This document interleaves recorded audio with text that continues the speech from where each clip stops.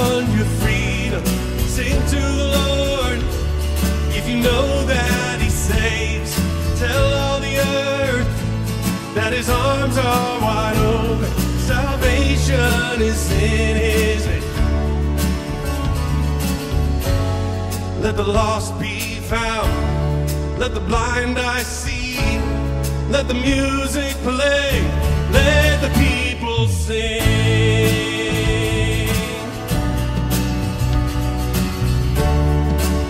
God, we worship you, Lord. We worship the Lord in the light of His presence. Worship the Lord with the angels and saints. Tell all the earth that a Savior is risen. The stone has been rolled away. Let the dead rise up. Let the bound run free. Let the church have faith. Let the people sing. Let the people sing. Great are you, Lord, worthy of praise. Jesus, your love has defeated the grave. Let the people sing. Let the people sing. So great are you, Lord, worthy of praise. Jesus, your love has defeated the grave. Let the people sing. Jesus, all the praise belongs to you. Jesus, all the praise belongs to you. Jesus, all the praise belongs to you. Oh, Jesus, all the praise belongs to you. So let the lost be found. Let the blind eye see. Let the music play. Let the people sing. Let the people sing. Great are you, Lord, worthy of praise. Jesus, your love has defeated the grave. Let the people sing. Let the people sing. Great are you, Lord. Great are you, Lord, worthy of praise. Jesus, your love has defeated the grave. Let the people sing. Well, good morning. Hope you're awake now. We're really excited to worship with you. I love worshiping with you guys. It's just my favorite part of the week. And I have the best seat in the house. So sorry, I know you guys are jealous now because I just said that. But it's like really cool to just like watch God's people worshiping. So such a beautiful thing. By the way, if you want to join the worship team, just come talk to me. We got plenty. I know you don't see a lot of space on the stage, but trust me, there's always room. So 1, 2, ready, go.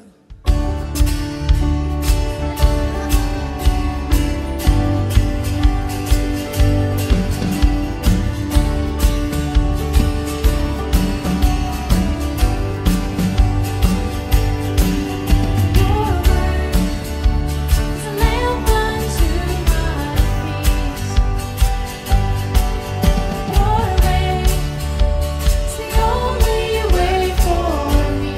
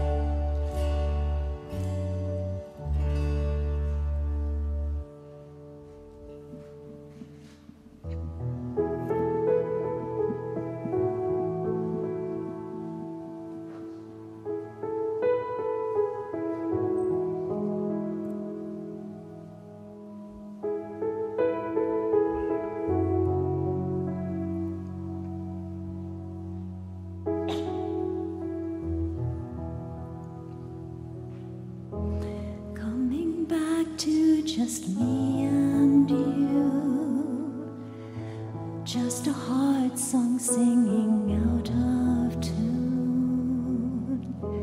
I remember the simplicity, just to feel you here was everything. Stunned by your beauty, this is my offering, not for anything that I could gain, just to honor you and bring you praise, like a fragrance broken on the floor. May my worship be pure.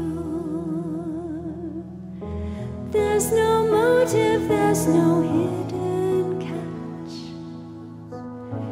Here's my all and I don't want it back.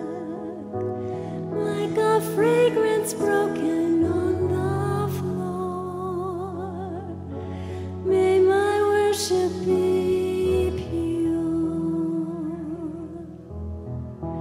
Find me like a child again, full of wonder, full of innocence.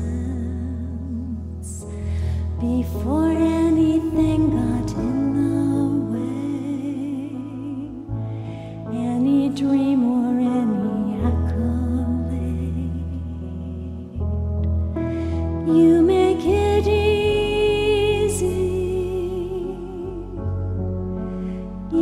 to bring me, not for anything that I could gain, just to honor you and bring you praise, like a fragrance broken on the floor.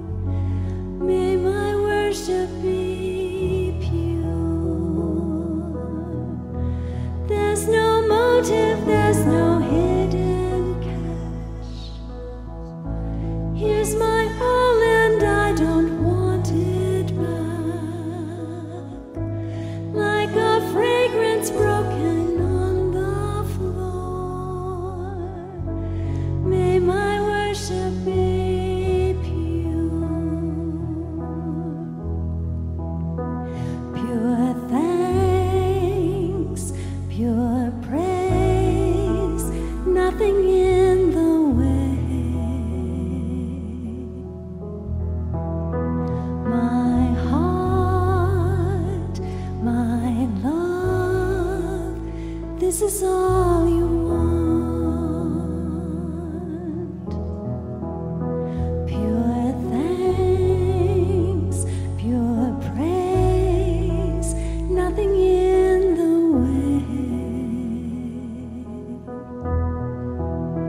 My heart, my love, this is all you want.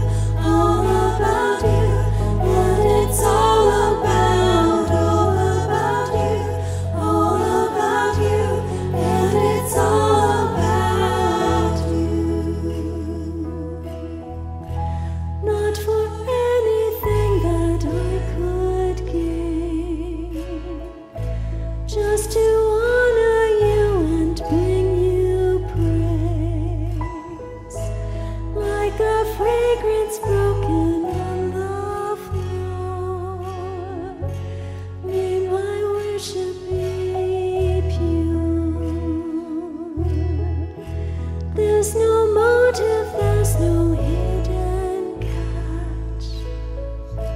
Here's my all and I don't want it back. Like a fragrance broken on the floor, may my worship be pure.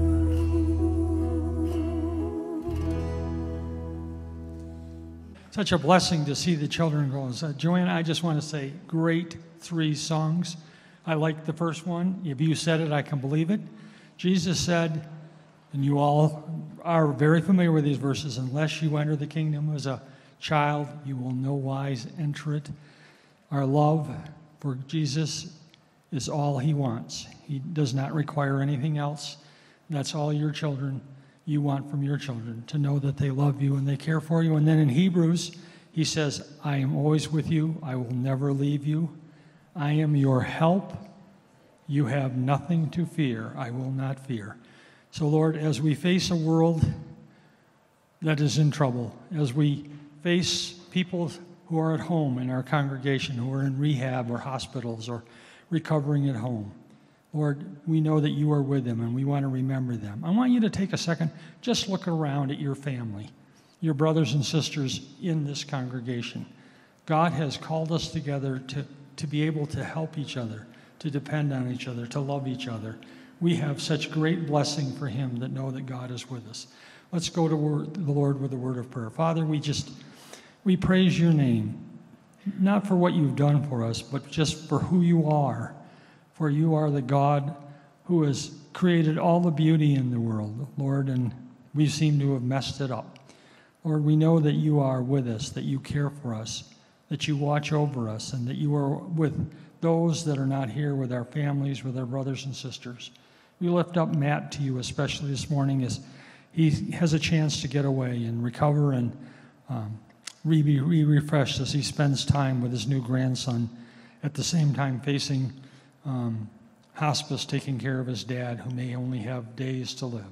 So we pray especially for Matt this morning, that you would comfort him. We pray for those that are at home watching on Us TV, that your hand would minister your grace to them. We thank you, Lord, that you are able to do all we ask, beyond what we can think about or even consider, Lord, and you are the God in heaven. You have not only the ability, but you want to bless us. And so we thank you this morning.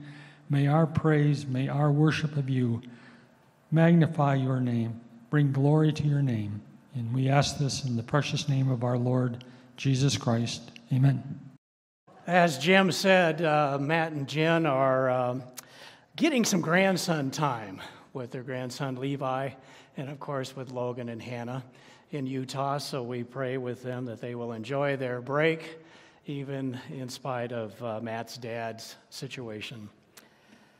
You know, this week we've experienced a tragic unfolding of events in Israel and Palestine. So many lives lost, families heart-rendingly torn apart. Once again, the vile, evil reality of brokenness in our existence is being exposed.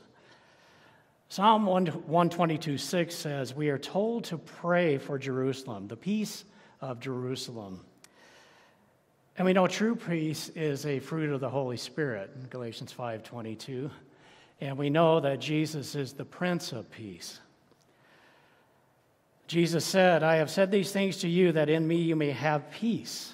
In the world you will have tribulation, but take heart, I have overcome the world.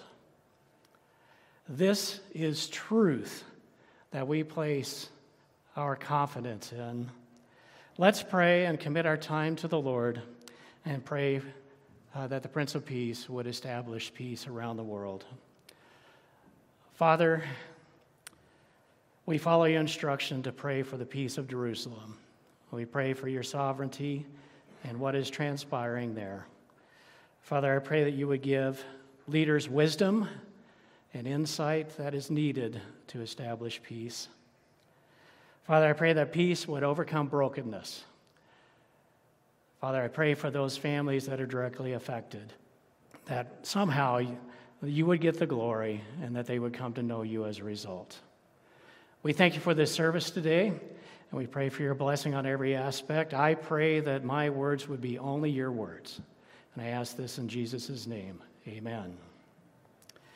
All right, the passage of Scripture I want to look at today is very familiar to many of us, but I want to look at it from a little bit of a different perspective.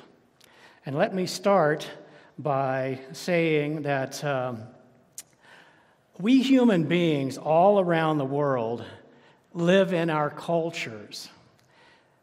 And there are paradigms that define our cultures. Now, in short, a cultural paradigm is defined as the cultural role concepts we must use to negotiate our notion of self and our relationships with others in our everyday lives. Okay, so basically paradigms are rules that our society places on us and that are a part of our culture. For example, one of the paradigms is individualism versus community.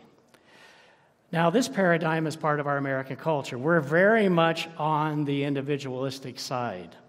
Generally, we don't think much about how our actions or activities will affect our community, but that's not the way it is around the world. This became obvious during the COVID pandemic. Individualistic perspectives were expressed about vaccinations. Oh boy, we could go into a whole list there, but we're not going to get into that. Okay, yeah, enough about that. Another paradigm in our American culture is guilt righteousness. See, we here in America follow the Greek system of law. Here in North America and also in Europe, often called the Western world, we have a complex legal system based on guilt and innocence. A legal system that has direct effects on the church, actually. Many of our church fathers were trained in law. That's not me, yeah, good. So in Western culture, we tend to value truth, right from wrong, and individual rights. You're innocent until proven guilty. That's part of our culture. There are many other paradigms. For example, there's shame honor. And in many parts of the world, including Africa, Middle East, and Asia, truth and being right are less important than guarding honor and avoiding shame. I never forget in China, I was in Beijing and I asked a young man for directions. He told me how to get there and I go down and totally wrong. He just would rather lie to me than admit he didn't know how to help me. So it's just part of the shame honor culture that I learned through my time there. Okay, now this communal, the shame honor can actually increase or decrease the prestige of a person in their culture, in their community. The late author Nabil Qureshi illustrates this example when he writes about a time in his youth when he would ask for a free cup of water, but then he would fill it with Pepsi and drink it. In his eyes, under his worldview, there was nothing wrong with doing that until someone noticed and called him out on it. And then he experienced shame, he says. From our Western perspective, the honor killings are barbaric. But a Muslim took a friend to see the movie The Passion of Christ, and after viewing the movie, this friend said, "I feel so unclean." That's the shame honor paradigm. And this brings up another cultural paradigm, clean and unclean. This is very common in India. This paradigm was especially true in the Hebrew culture and still exists today. In the Old Testament, one could be ceremonially unclean. And remember, if you had leprosy, you had to call out, "Unclean, unclean." Boy, you did that today, people would say, "Take a shower." Yeah, right? All right, another paradigm in our cultures around the world is power and no power. If you were to be born into India, then you would want to be born into the Brahmin sect or caste. Yeah, because the Brahmin caste is the highest. They have all the power, and the other castes, the three others, have virtually no power. These paradigms shape our culture. And you may be wondering why I'm going into all of this, but the fascinating thing to me is that Scripture addresses all of the paradigms we have in all the cultures around the world. As I said earlier, the passage I want to look at today is very familiar to us, but I want to look at it from a different perspective, from a Middle Eastern perspective. As many of you know, I spend a lot of times with Arabs, and so I want to look at this passage in a unique way. In the Middle East, communication is much more important than the individual.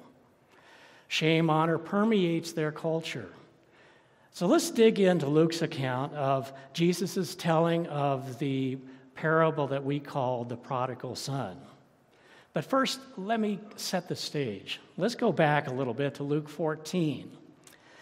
Jesus is invited on our one Sabbath to dine at the house of a ruler of the Pharisees, where they were watching him very closely. And there was a man there who was suffering from dropsy or edema, which is a swelling of the tissues of the flesh, and it usually occurs in the legs and feet. Now, is this a setup of the Pharisees to see if Jesus would heal on the Sabbath? Most likely, but Jesus, being Jesus, actually stumped them when he asked, "Is it lawful to heal on the Sabbath?" They didn't have an answer. And then he followed that question with another question they couldn't reply to and said, "Which of you, having a son or an ox that has fallen into a well on the Sabbath day, will not immediately pull him out?" Yeah, they couldn't give an answer. So then Jesus tells the parable about sitting at a place of honor and then being asked to move, and you, quote, "will begin with shame to take the lowest place," end quote. And he ends that parable with, "For everyone who exalts himself will be humbled, and he who humbles himself will be exalted." Then Jesus goes into the parable of the great banquet, where those who cannot repay or reciprocate are the ones that should be invited, because they can't reciprocate. And you will get he says, quote, "you will be repaid at the resurrection of the just." In other words, you'll get your rewards in heaven. And then he continues on about the banquet where the host invites all these people and they give all these lame excuses, like, "I just bought a piece of land and I have to go see it." Wait, who buys a piece of land without even seeing it? Yeah. So anyway, he says, the master says, "Go out into the highways and hedges and compel people to come in to my house so that my house will be filled. For I tell you, none of these men who are invited shall taste my banquet." See, this parable at a banquet about another banquet reinforced Jesus' previous teaching that he would abandon Jerusalem in Luke 13, 34 to 35. The people who originally had been offered a share of the kingdom had rejected it. And now the message was that he was going to give it to others, like the Gentiles. In Luke 15, the setting has changed. John Martin, in the Bible Knowledge Commentary, writes, "Jesus combated the religious leaders by teaching again that some who were considered to be hopeless and sinners would be in the kingdom." Here are perhaps the best known of Jesus' parables: the lost sheep, the lost coin, and the prodigal son, or the lost son. All three parables teach the same message, that God is vitally concerned with the repentance of sinners. But the third story goes beyond the others, applying that truth to the situation in which Jesus found himself, being accepted by the outcasts of society while being rejected by the religious leaders. Okay, we get into the lost sheep, 15, 3 through 7. The parable of the lost sheep teaches that there is rejoicing in heaven when a sinner repents, in contrast with the Pharisees who thought themselves righteous and therefore in no need to repent. Then the lost coin. This teaches that there is rejoicing in the presence of the angels when a sinner repents. And the same message, that's the same message as the lost sheep, the parable of the lost sheep. But the search is emphasized. The point would have been clear to Jesus' listeners. The sinners with whom he was associating were extremely valuable to God. And finally, we get to our passage today, Luke 15:11-32, the parable of the prodigal son, which is actually misnamed. It should be called the parable of the loving father. All right, let's go through it. And he said, there was a man who had 2 sons, and the younger of them said to his father, Father, give me the share of my property that is coming to me. And he divided his property between them. Not many days later, the younger son gathered all he had and took a journey into a far country, and there he squandered his property in reckless living.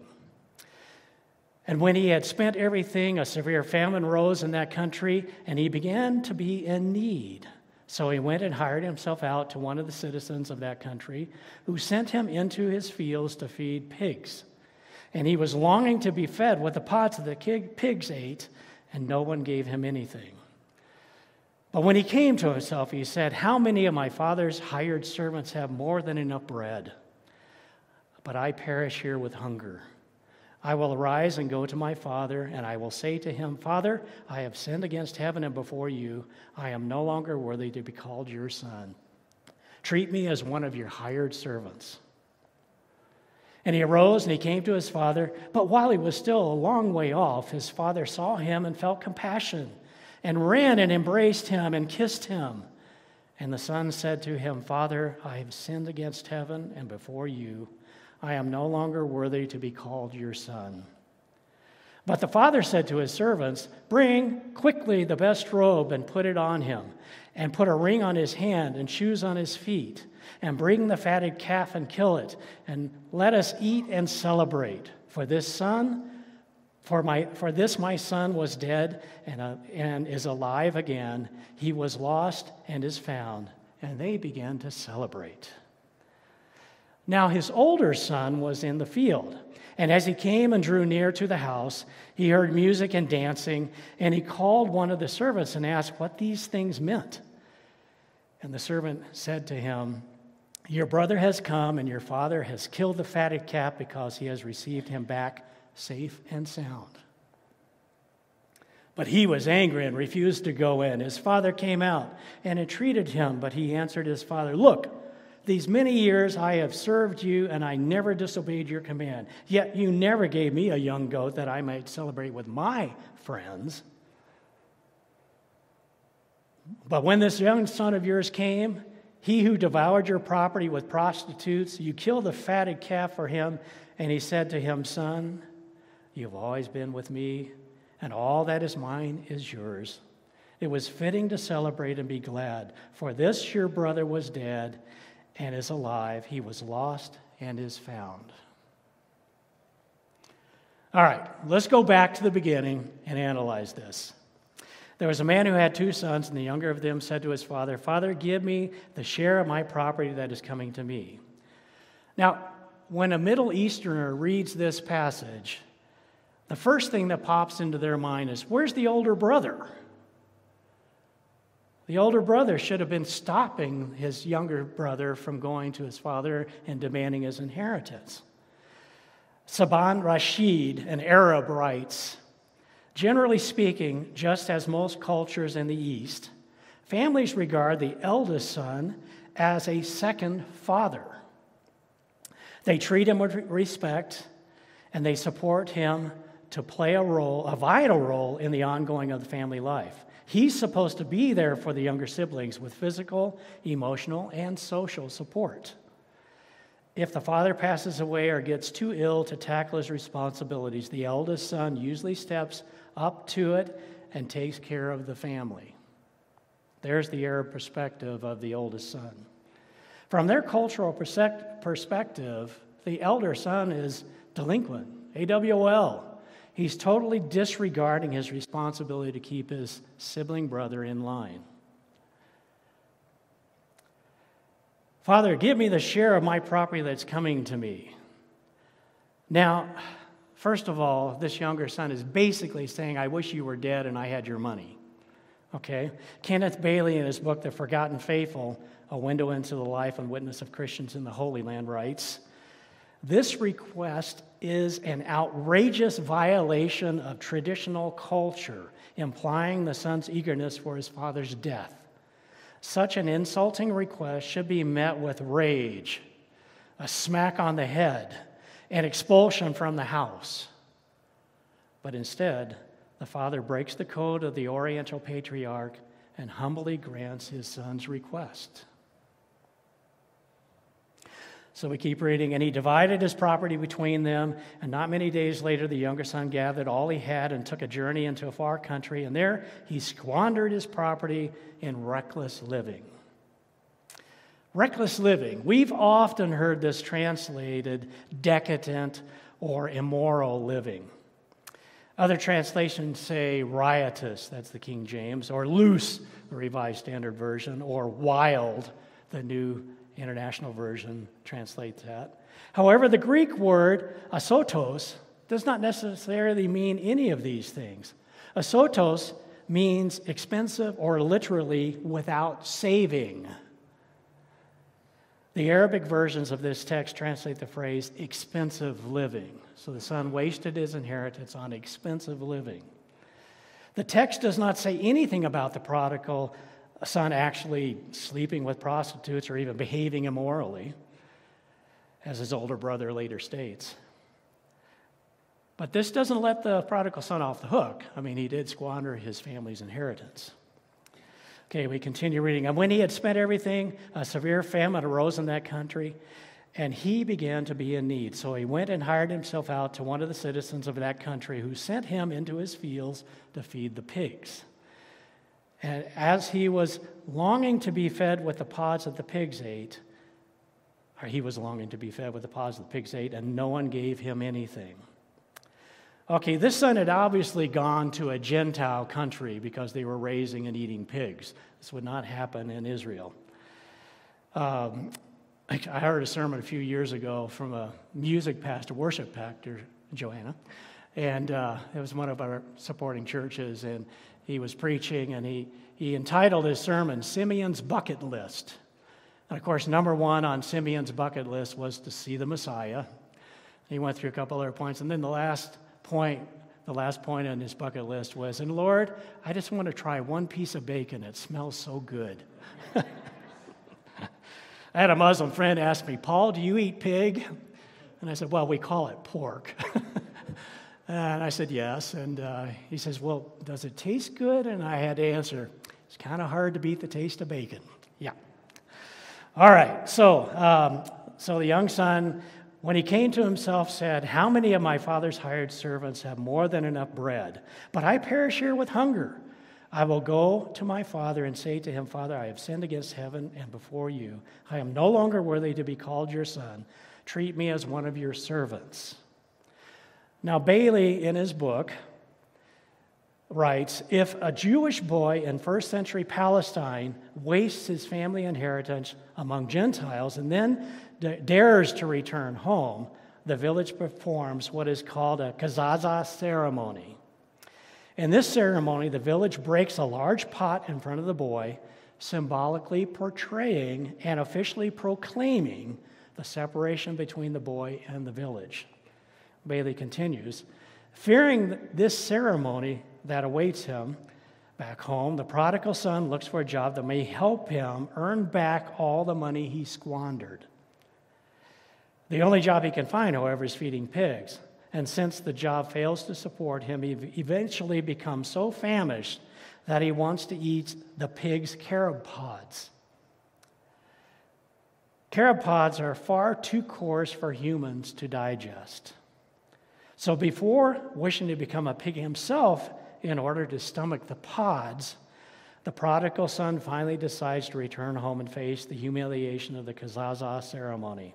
He prepares a speech in which he begs his father to hire him as a servant, knowing that the father-son relationship at this point has been completely annulled.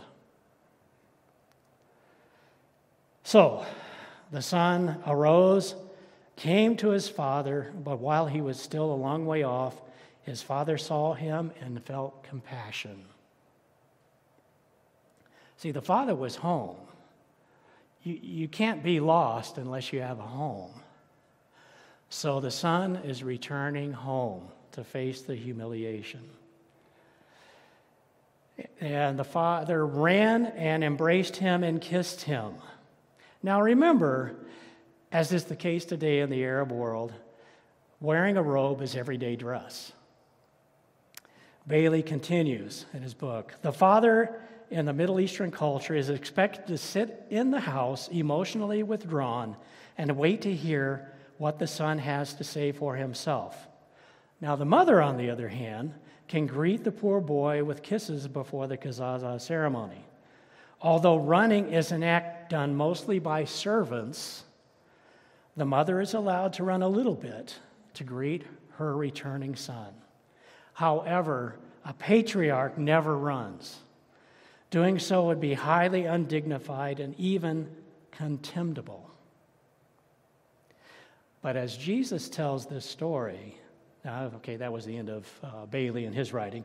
But as Jesus tells this story, the father breaks all the rules and looks extremely undignified as he runs toward his son and plays the role of the mother as he showers him with kisses.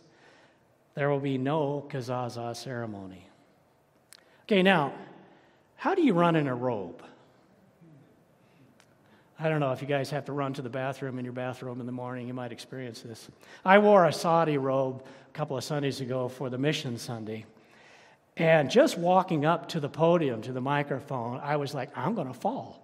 I mean, it wraps around your legs. It's one of the Saudi guys told me, no, when you get a robe, you go on and get measured for your stride. And so they make it big enough to fit your stride. Mine was obviously not measured for me. Okay, although this artist's rendition doesn't show it, the only way that you can run in a robe is to actually reach down and hike up the robe so that your legs are free to run. But that is a very shameful act in the Arab culture. Exposing your legs is not acceptable as a man. This is part of the shame honor concept in their culture, or aspect in their culture. The father was willing to take shame on himself for his son, to run out and meet him. I love these images of the father embracing and kissing his son. I love this one, the emasculated character of the son being embraced by his father. In one of my Islamic studies classes at Denver Seminary, my Lebanese professor asked us, well, why did the father run out to meet the son? Why was he looking for him and ran out to meet him? We all answered, of course, he loved him, he missed him. And our prof said, no, you're overlooking the community and shame aspect of the Arab culture. You see, the son had not only brought shame on himself, shame on his family, but he had also brought shame on his community.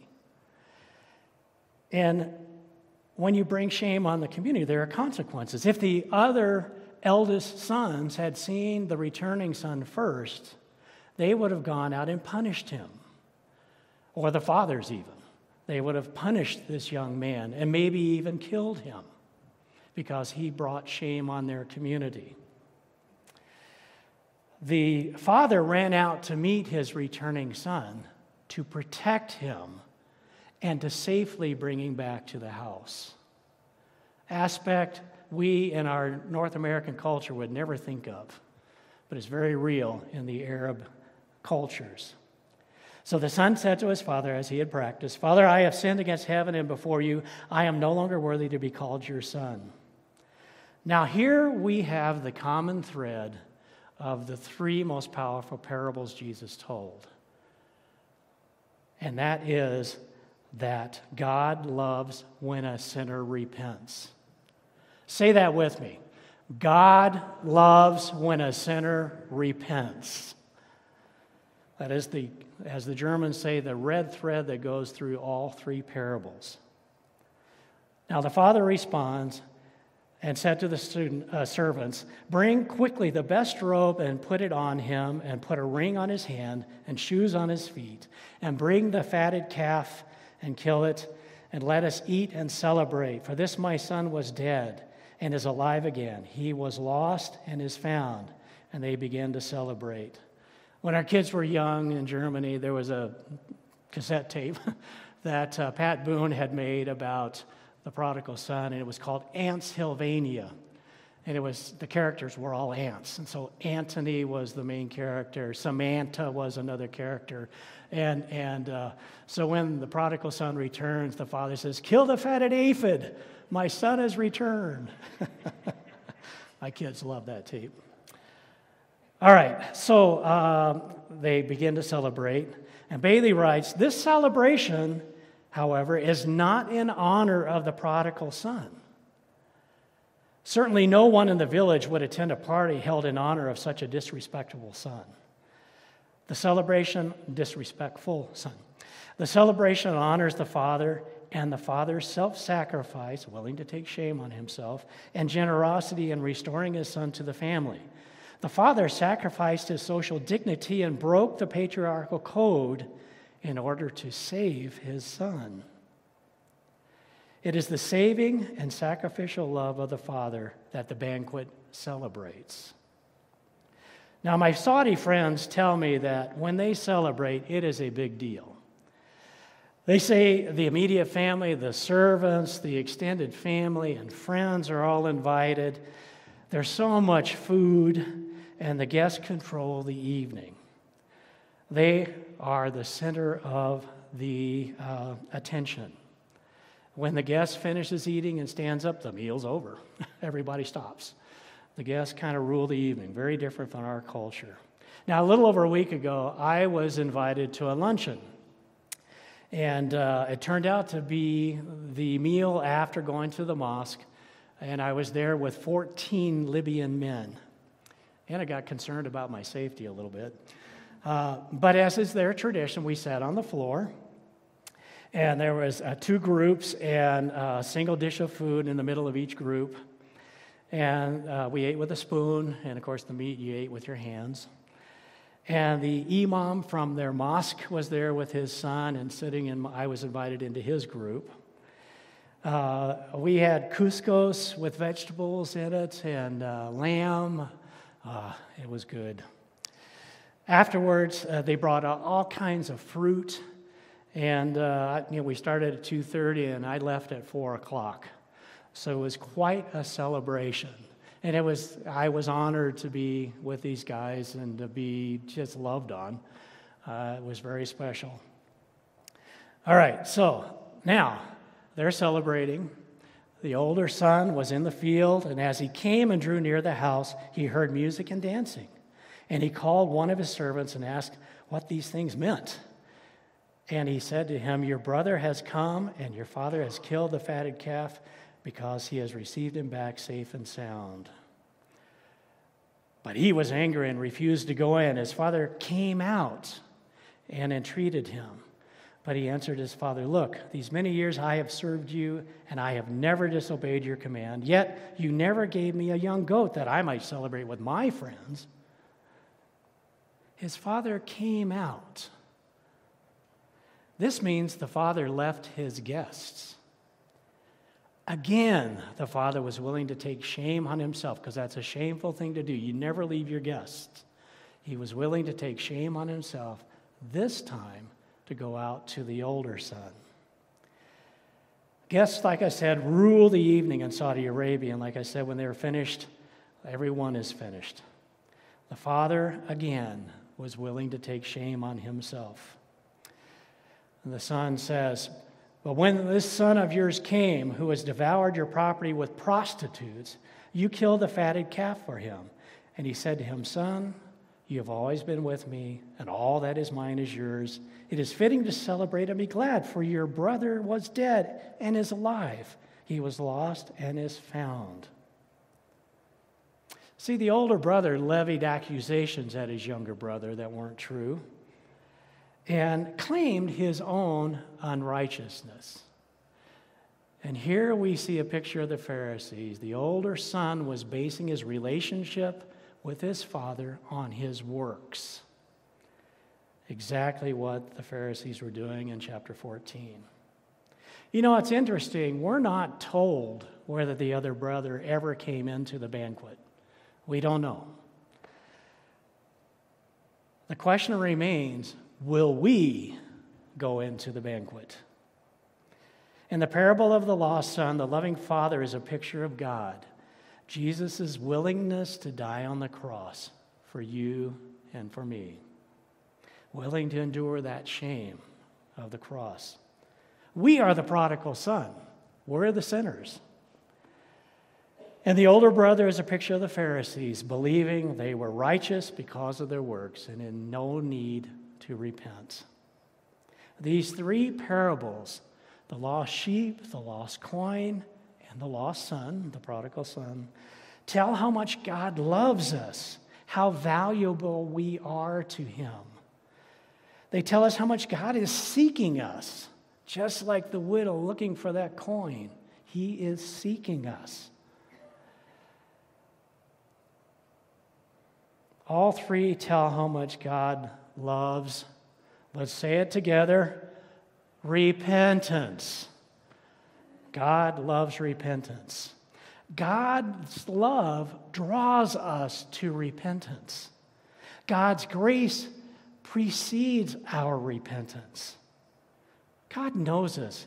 He knows our feelings of unworthiness, and he tells us we are each valuable. He knows we're broken. He knows we're going to stumble into sin. 1 Samuel 16:9 says God looks at the heart. He sees our true motivation when we repent. 1 John 1:9 says, if we confess our sins, he is faithful and just to forgive us of our sins and to cleanse us from all unrighteousness. He wipes the slate clean. Even of those things that are in our lives that he hasn't brought to light, he wipes the slate clean. God loves, let's hear it again, repentance. Jesus said in John 14:6, I am the way, the truth, and life. No one comes to the Father but through me. And when the Philippian jailer asked Paul and Silas, what must I do to be saved?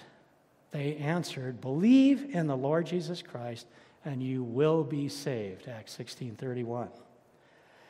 Now, the question I want to end with today is, have you gone into the banquet? Have you responded to God seeking you, wanting to put a robe of honor on you, a ring on your hand or your finger, shoes on your feet, and adopt you into his family? If you have a question about this, or you want to take the step to believe in Jesus, I would love to talk with you. Come see me after the service. Let's pray together. Heavenly Father, I thank you that you love us so much and that you are seeking us, that you have offered a plan to redeem us from our sin. Father, thank you for Jesus and his sacrifice on the cross, willing to accept that shame for each one of us. Father, I pray that this insight into the Middle Eastern culture would help us to apply this parable in our lives and cause us to walk closer with you or to come into a relationship with you as a result. Father, again, I thank you for this service. I thank you for the rest of our Sunday, and I ask your blessing on it. In Jesus' name, amen. All right, just a real announcement. We do have our quarterly meeting afterwards, so don't take off and leave. Let me close this time with the benediction from Numbers 6:24-26. The Lord bless you and keep you. The Lord make his face to shine upon you and be gracious to you. The Lord turn his face toward you and give you peace.